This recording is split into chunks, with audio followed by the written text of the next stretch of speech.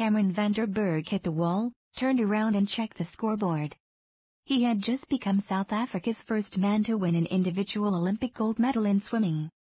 He splayed his body on the lane line, tucked his hands behind his head that rested against the wall, and smiled. Van der Burgh beat a stellar field in the 100-meter breaststroke with a world record time of 58.46 seconds on Sunday, but his mind was mostly on his late friend and fellow swimmer Alexander Dale of Norway. "I looked up at the sky and thought he's probably laughing down at us and thinking how can you go that time?" he said. Dale died in April at 26 from heart disease, leaving Norway without its best hope for a gold medal in the Olympic pool. He earned a silver in the 100 breast 4 years ago and won the world title last year. He and van der Burgh were close, with Dale having taken the South African under his wing since 2007 and teaching him the ropes of international swimming. When so,